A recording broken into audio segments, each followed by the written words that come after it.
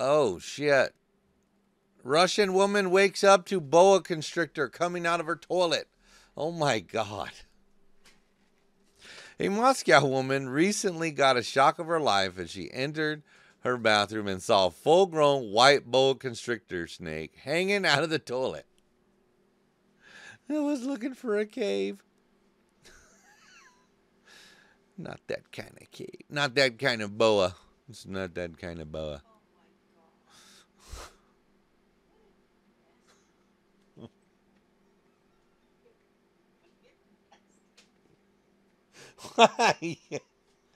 I'm nasty. Well, the boa was in the toilet.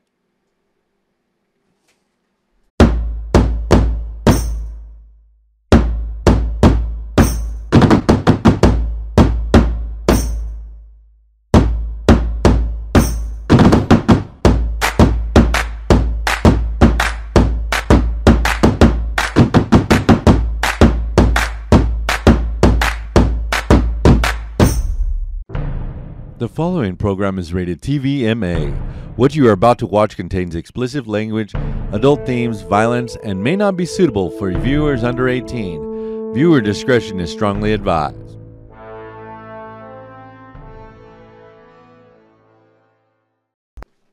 Welcome back to another episode of What the Nuts, the podcast, where I talk about all the things that drive me nuts. I'm your host, the Blue Collar Joe. And this week, we're going to talk a little bit about Memorial Day. I'm going to, try and express myself on my gratitude for all the people who have fought and died for our rights, because if it wasn't for those people, then I wouldn't be here doing this. I wouldn't be able to be doing this. I wouldn't be able to be sharing my opinions and little tidbits of fact and whatnot. But I think it all sums it up when folks I know that have served and I definitely appreciate what the military did for them. I mean, don't get me wrong. I know there's issues with, the military and aftercare after you get out of the military. That's not what I'm talking about here. I'm talking about those ones that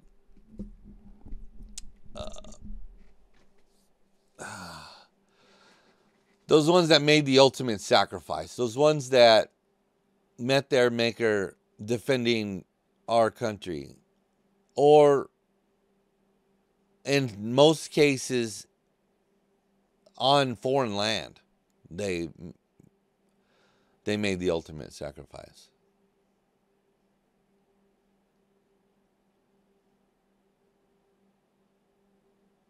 I hold the military in great respect, I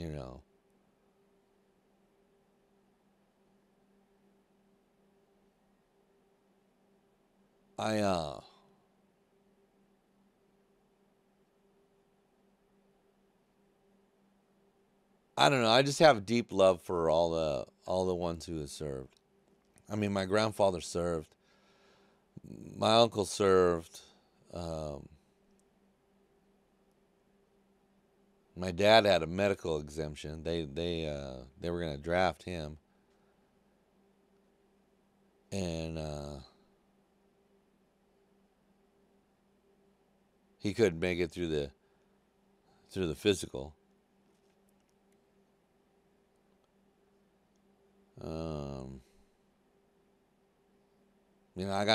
I work with a bunch of folks that were in the military.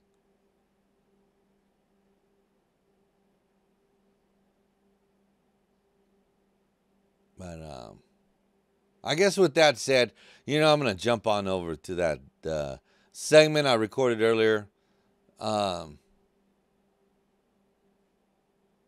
it's a little bit about, Memorial Day and where it came from and how it was ratified and whatnot. And I know a lot of people today are going to be getting together as family and, having barbecues, or a lot of folks are out on the lake, or, they're out just doing whatever. I don't know. I always say, one of the big things is, if you can't shake a service member's hand or give them a hug, at least let them know. Stay in contact with your service members in your family. Try to. I know it can be hard sometimes, but let them know that they're loved, because it can be just as hard for them. So, anyways, excuse me, I'm getting a little choked up there, yo. All right, let's jump into the segment I recorded earlier. Welcome back to What the Nuts. I'm your host, Blue Collar Joe, and today we're diving into the history, significance, and traditions of Memorial Day. This holiday, often seen as the unofficial start of summer, holds a much deeper meaning that we often overlook. So let's take a moment to reflect on why we observe Memorial Day and how it came to be.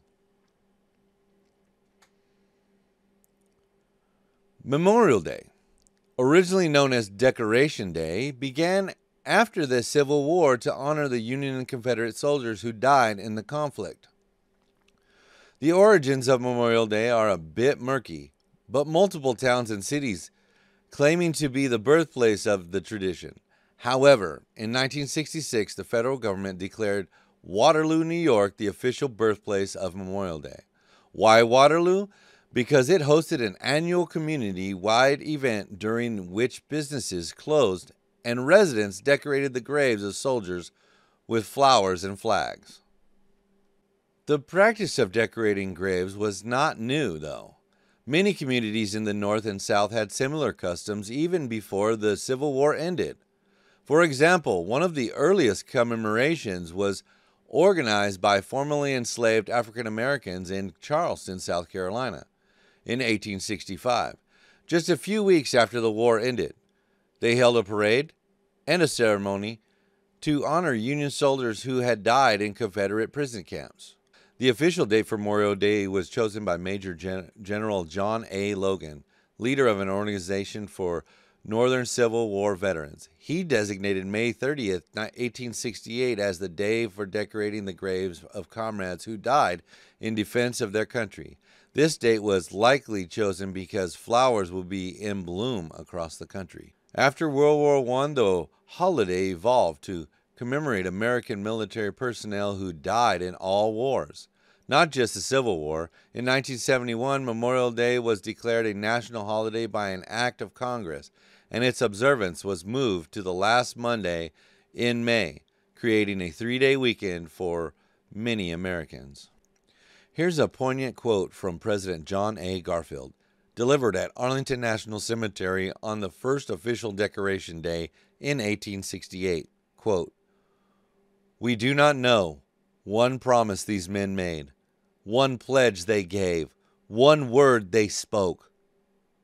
But we do know they summed up and perfected by one supreme act, the highest virtue of men and citizens. For love of country they accepted death and thus resolved all doubts and made immortal their patriotism and their virtue." Memorial Day is marked by various traditions. Many people visit cemeteries and memorials to honor and mourn those who died in military service. Volunteers often place American flags on graves of military personnel in national cemeteries. The National Memorial Day concert takes place on the West Lawn of the United States Capitol, featuring musical performances and tributes to the men and women who served. But Memorial Day is also a time of family gatherings, barbecues, and parades. It's a reminder of the balance between remembrance and the celebration of the freedoms those we honor fought to protect. In recent years, there have been a push to return to the day's original intent, the National Moment of Remembrance Act passed in 2000. It asked Americans to pause for 1 minute at 3 p.m. local time to remember and honor those who have died in service to the nation. This moment of reflection serves as a powerful reminder of the true meaning of the holiday. As we enjoy this Memorial Day, let's take a moment to reflect on the sacrifices made by our service members. Their bravery and dedication have shaped our nation and secured the freedoms we cherish. Thank you for joining me on this journey through the history and significance of Memorial Day. I'm the Blue Collar Joe. This has been What the Nuts. And now on to our regularly scheduled program. All right, here's the segment I like to call Weird News. This is my weird news. This is my strange stories. This is shit that I found on the internet. This is what happens when you like wander around the internet and you're just like, oh yeah, this is such a safe place. And then you're like, what the nuts is this shit right here? Okay. All right. So we're on the, what is this? The UE Express? U Express or whatever, the U Express, I guess. All right, and this story is out of Madison, Wisconsin, at the Capitol. And so the groundskeepers, right? They're tasked. Hey, gotta go out there and weed the fucking tulip garden. You gotta weed the tulip garden. Well, what they found in the tulip garden was actual weed. Somebody had gone over there and planted weed in their fucking garden. That's crazy. That's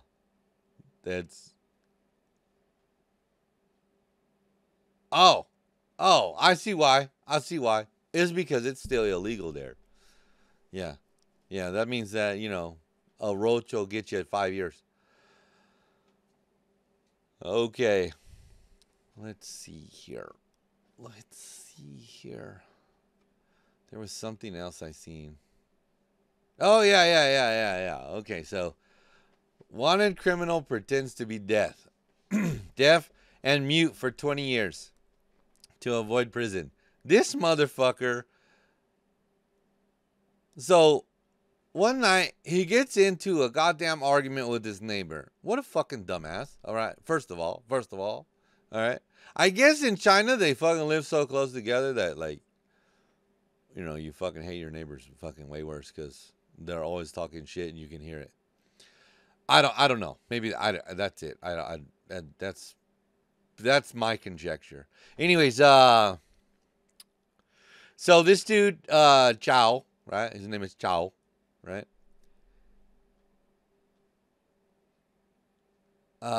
This was in 2004. He fucking busted a dude. He busted his neighbor after getting an argument with them in the head with a fucking shovel. Yeah, let's do that. Right. Okay, so Zhao, then he was like, I'm not going to jail. You can eat a bowl of dicks. So he left. I ran away to the mountains and pretended to be deaf and mute. And he was a scrounger. He was a scrapper. So he was picking up tin cans and, aluminum and all that shit and turning them into the recycle. I mean, they don't have the recycle like us, but,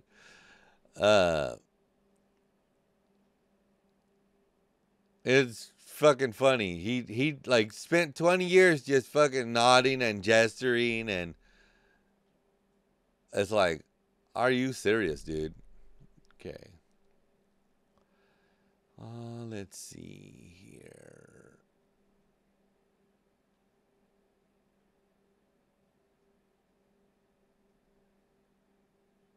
All right, this comes out of KABC in California. All right, Pasadena, California, arrested a man, 63, after an investigation revealed that he had been setting off explosions in his neighborhood. He is believed to be responsible for over 100 unidentified booms over nearly 2 years. Most happened in the middle of the night, but while collecting evidence, police heard a loud explosion and saw a white BMW drive through the resulting cloud of smoke. I think he's trying to be on a fucking action movie. He was probably shooting a fucking YouTube video at the time. I don't know. Kind of like Jake Paul.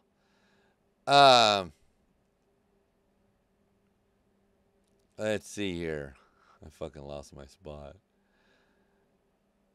He's charged with 3 felonies. His bond was set at $1.5 million. Hey, that's how they fucking do it in California. You could do some bullshit, right? And they're like, yeah, so you wanted to get out? No. For some fucking crazy fucking crime, they're gonna put $1.5 million on this dude. But hey, you can go into a store and walk right out, and they'll fucking give you a goddamn ticket. It fucking doesn't make no sense. California doesn't make no sense to me. So let's see here. All right.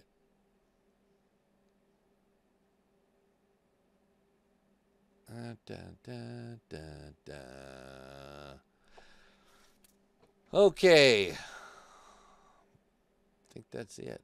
I think that's it for these right here, because oh.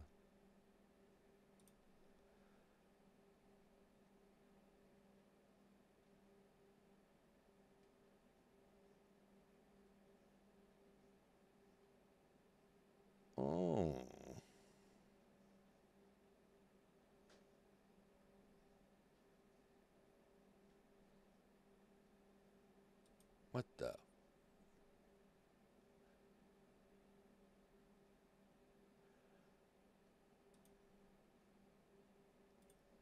Hey, can we fucking... There we go.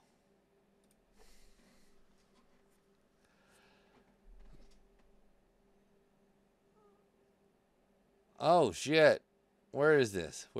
Okay, fucking check this out. Check this out, you guys. This is in Farrell, fucking Indiana. Indiana Avenue and Farrell. Farrell what?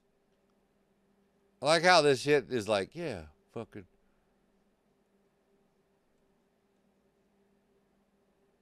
This is probably a local paper too.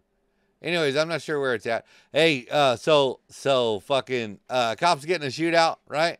And bystander comes up and is like,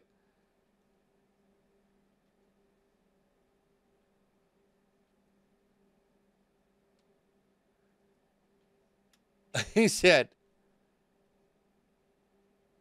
okay, so,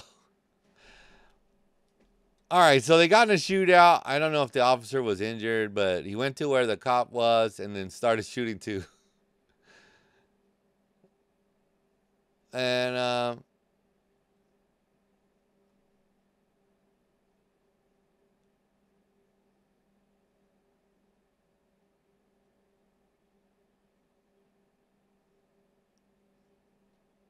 oh, okay. So they hollered at him, "Hey man, fucking put the gun down, put the gun down, put the gun down." He stopped. He started shooting, and then him and the bystanders fucking shot him.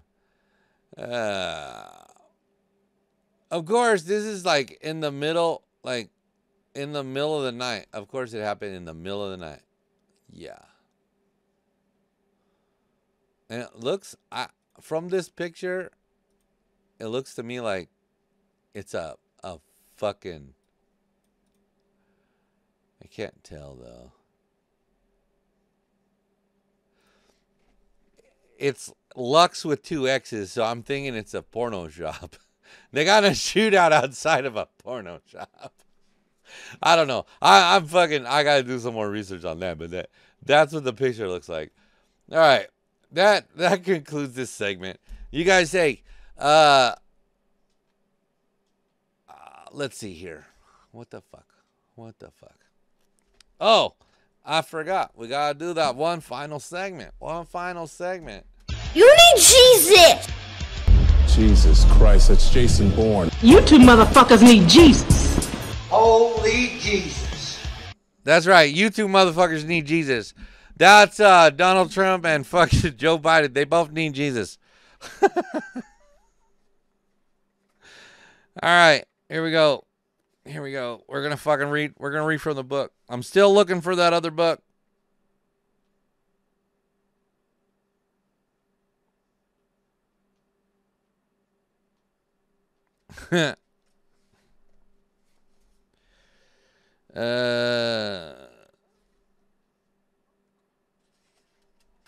Shit, that's funny. Here we go. This takes us back to Twitter, May 6th, 2016. All right. May 6th, 2016. Looks like Crooked Hillary has a 0 leadership ability. As Bernie Sanders says, she has bad judgment, constantly playing the woman's card. It is sad. Well, it's true. She tried to fucking play on people's emotions. Anyways, that's our show. Thank you for joining me this week. We'll see you next Wednesday, or what? Nope.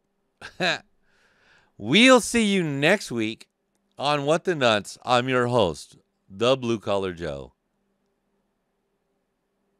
And we're gone like a fart in the wind.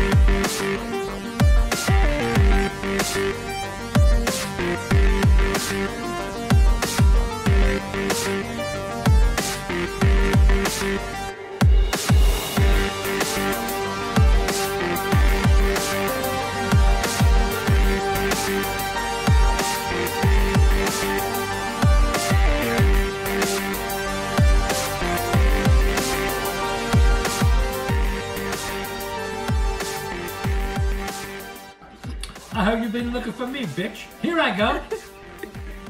I heard you've been looking for me, bitch. Here I go. I hear that you're looking for me, bitch.